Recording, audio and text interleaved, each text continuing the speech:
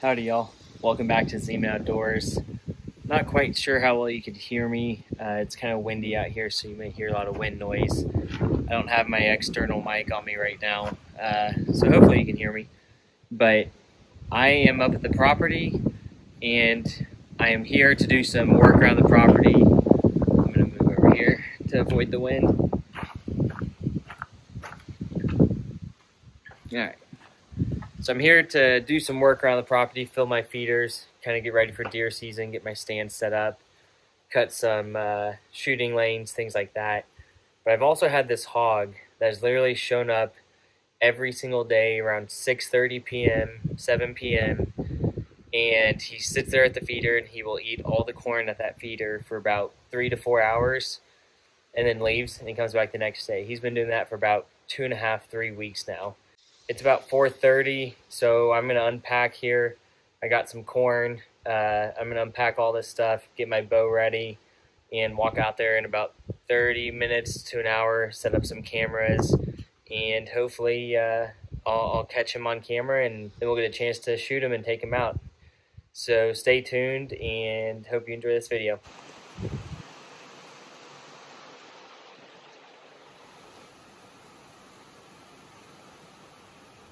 Alright, so the rain has died down some. It's about 5:40, almost 6. We've got about a 20-minute walk. I'm going to run out there, try and get a camera to set up to have a couple different angles. Got an umbrella and a poncho in case it starts raining again, but hopefully it holds off and this boar shows up and I can get a shot at him. I will turn you all on when I get out there.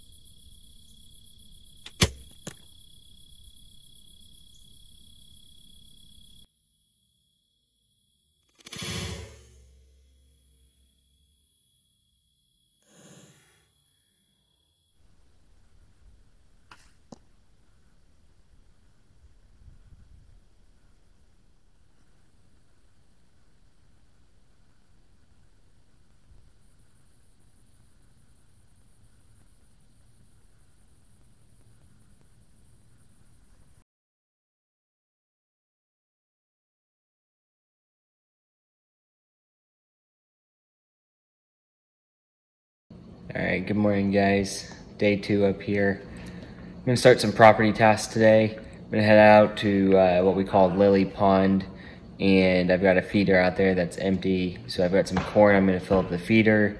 I'm going to check some shooting lanes on my tripod over there, make sure my cameras are good to go, and then I'll head over to the next spot. So I just walked out of that barn, and I've got a doe over here about 7,500 yards away, just kind of grazing. So I'm gonna let her walk off.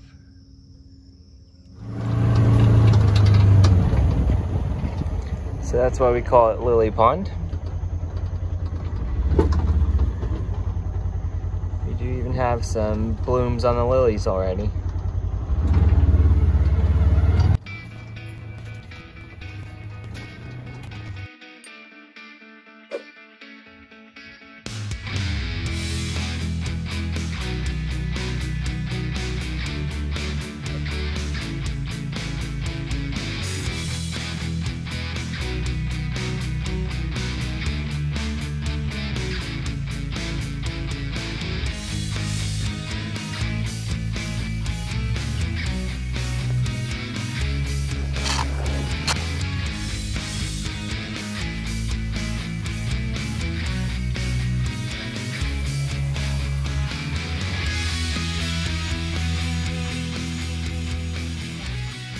Alright guys, I'm going to put up a solar panel for this feeder real quick. The brand is Zeal Life. Never used one of these before, just figured I'd buy one, test it out. If it works well, I may continue to use it. But I'm going to go ahead and attach it to this feeder here, and we'll see how well it works. I'll put a link in the description for this as well.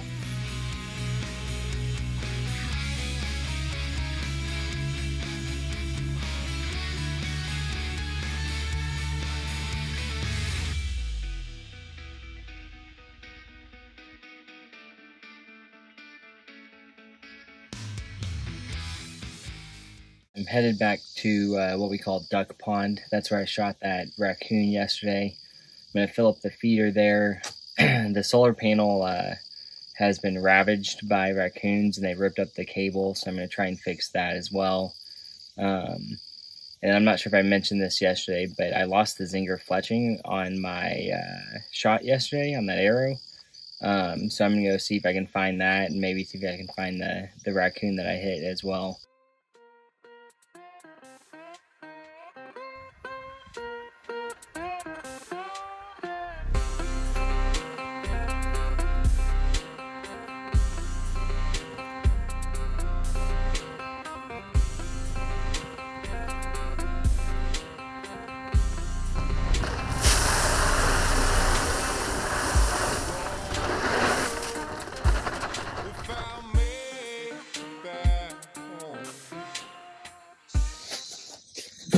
So you can see I need to get some cable splices there and get that spliced back up, but they pretty much tore that apart.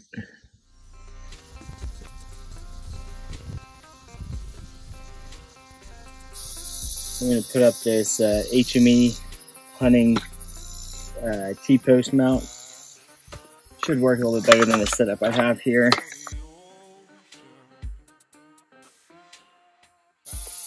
Alright, so I got a little mock scrape. This isn't really my best one because I don't like that it's just hanging in the middle, that no trees are kind of covering it.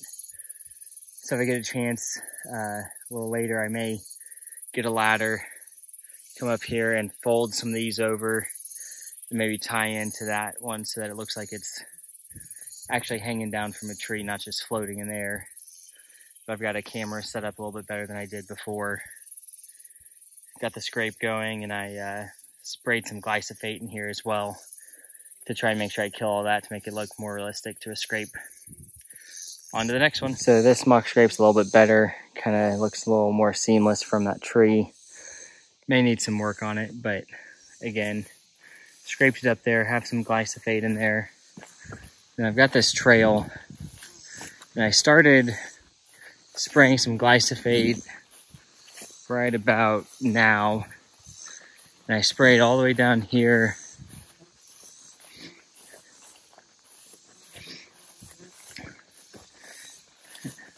Sprayed all this, and then sprayed all the way over to the left. There's a little watering hole there. Got a camera there as well. I have access from over here, so I'm thinking about maybe putting a stand over in here, where there's kind of a spot cut out here for a stand. Right back in there. And I've got about 20-25 yards shot that way. Here I can get over this brush and get into that little watering hole and shoot there. or I can shoot anywhere down this as well. So those are kind of my thoughts there. I didn't get a ton of footage of us building these bridges, but basically we had some 18-foot telephone poles given to us by one of our contractors, and there were two spots where we wanted to have a bridge so that we could make a path all the way around the entire property. And so we spent some time pulling these logs across the creeks, and then this past weekend my mom, dad, and I spent some time putting 2x6s down, and this is how it turned out. I don't know. I don't think I can do this. You got it. No, it's Go slow. steep. No.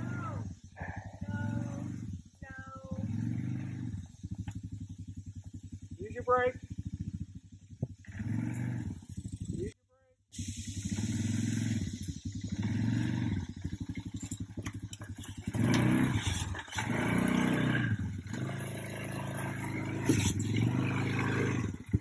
So as I'm doing this editing on this work weekend, I realized I didn't really close out the video, but basically spent 2 or 3 days up there, filled all of my feeders, got my cameras set up, got my shooting lanes cleared out, got a couple mock scrapes ironed out. I also put up a 2-man quad pod that I am going to do a video on as well. It's a Game Winner quad pod. I really like that brand and they seem to work really well. And so I'll have a video a little bit later on me building that. But I really enjoyed this weekend. Unfortunately, that hog never showed up again, and I haven't seen him since, so hopefully he comes back another time and I'll get another shot at him. But wanted to close out this video and thank y'all for watching, and if y'all have any questions, feel free to leave a comment below. Thanks, guys.